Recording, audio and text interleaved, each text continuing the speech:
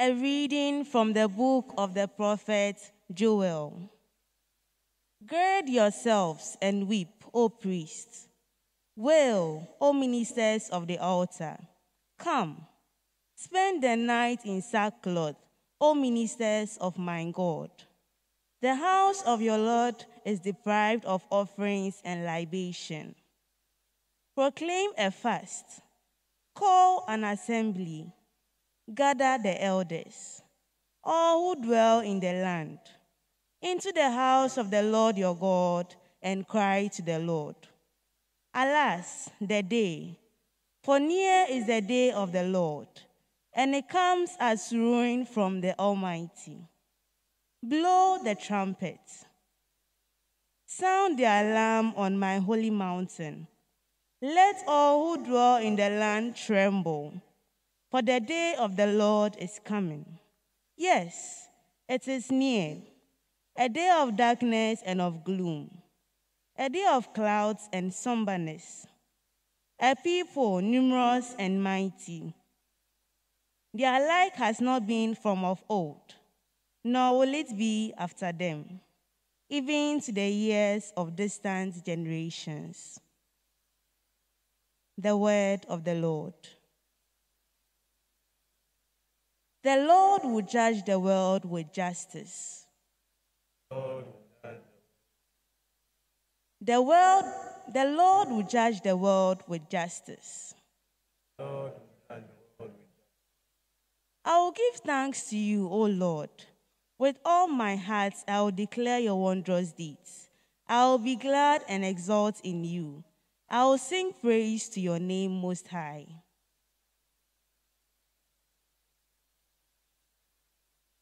The Lord will judge the world with justice. You rebuke the nations and destroy the wicked.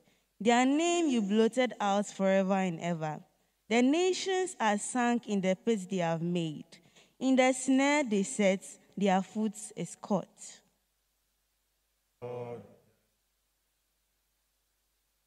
But the Lord sits enthroned forever. He has set up his throne for judgment. He judges the world with justice. He governs the people with equity.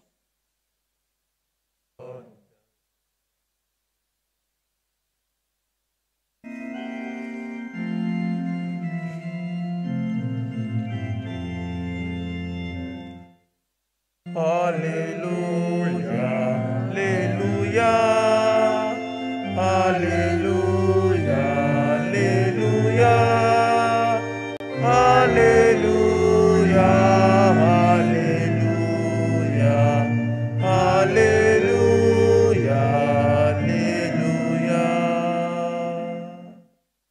The prince of this world will now be cast out. And when I am lifted up from the earth, I will draw all to myself, says the Lord. Hallelujah, hallelujah, hallelujah, hallelujah, hallelujah, hallelujah, hallelujah, hallelujah. The Lord be with you. A reading from the Holy Gospel according to Luke. When Jesus had driven out a demon, some of the crowd said, "By the power of Beelzebul, the prince of demons, he drives out demons." Others, to test him, asked him for a sign from heaven. But he knew their thoughts and said to them, "Every kingdom divided against itself will be laid waste, and a house will fall against house.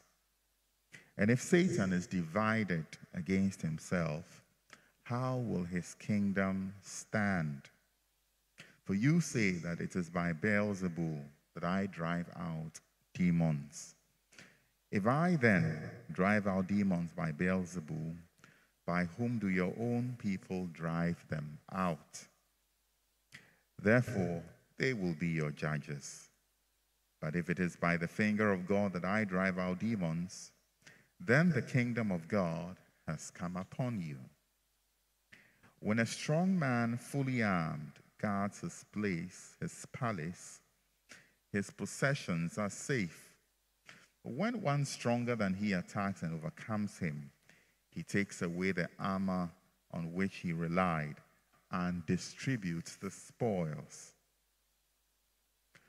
Whoever is not with me is against me, and whoever does not gather with me scatters. When an unclean spirit goes out of someone, it roams through arid regions searching for rest. But finding none, it says, I shall return to my home from which I came. But upon returning, it finds it swept clean and put in order. Then it goes and brings back 7 other spirits more wicked than itself, who move in and dwell there. And the last condition of that man is worse than the first. The Gospel of the Lord.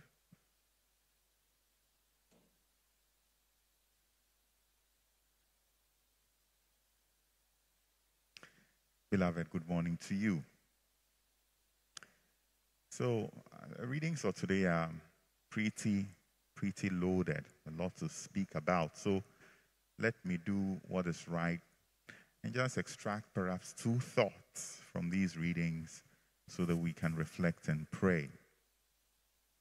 Now, in our gospel reading particularly, there are 2 things that Jesus is dealing with. If you like, 2 evils.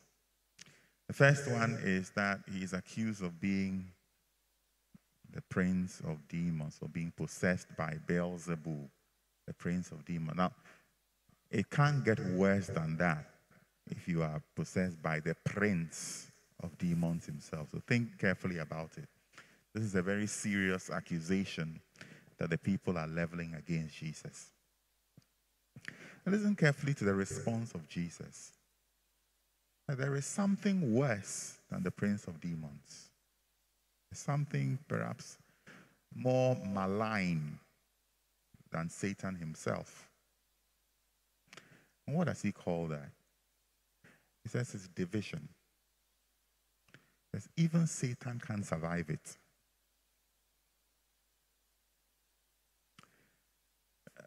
So we need to think carefully and ask ourselves really what Jesus is talking about.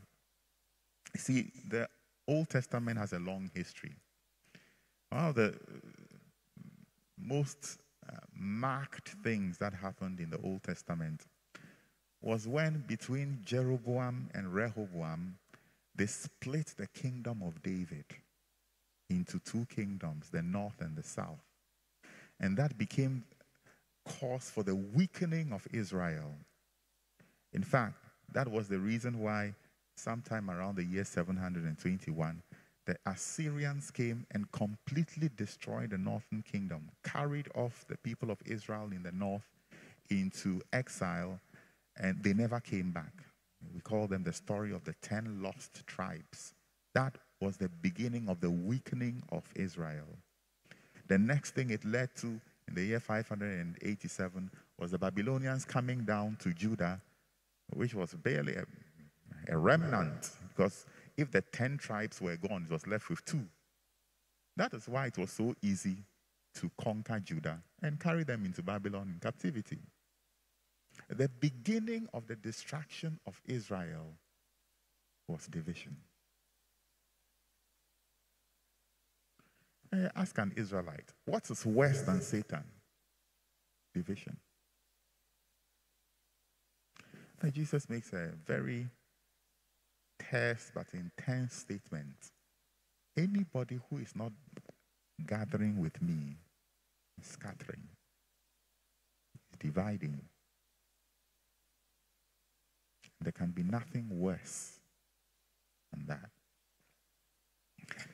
Now, church communities, there's one thing that we need to always pray against, and that is division. It will ruin us faster than Satan himself. Very dangerous and insidious thing. For which reason we pray. It's interesting the way Jesus puts it. He talks about any nation that is divided, any household that is divided. Be careful. Thing that destroys nations, thing that destroys families, same thing that destroys the church. Division. So today we pray, may the Lord spare us wherever we are, our departments, in our families, in our societies, in our church, parish, wherever we find ourselves. May the Lord deliver us from what is worse than Satan himself, what even Satan cannot stand. That is division. May the Lord protect us from that evil. Amen.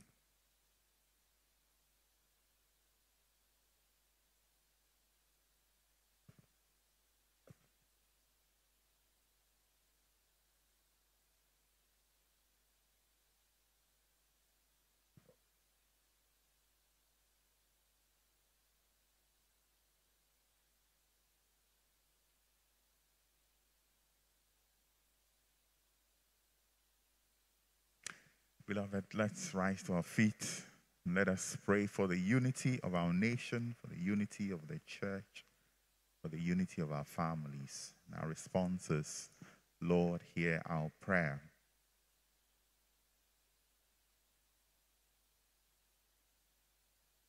For our leaders and teachers in the church, that they may uphold Jesus' clear and difficult teaching on marriage as the way God set up human nature from the beginning. We pray to the Lord. Lord, hear our prayer. That the poor, the oppressed, and the unborn may find a friend in lawmakers, as well as those who fight for their cause. We pray to the Lord. Lord, hear our prayer. In thanksgiving for the gift of true friendship in our lives, that we may be strong and faithful friends of God. We pray to the Lord. Lord, hear our prayer. For those who have died, who have treasured God's commands and delighted in his statutes, that they may now taste the abundant fruits of their faithfulness in heaven. We pray to the Lord. Lord, hear our prayer. We turn to our Blessed Mother and say, Hail Mary, full of grace, the Lord is with thee. Blessed are you among women, and blessed is the fruit of thy womb, Jesus. Holy Mary, Mother of God, pray for us sinners, now and at the hour of our death. Amen.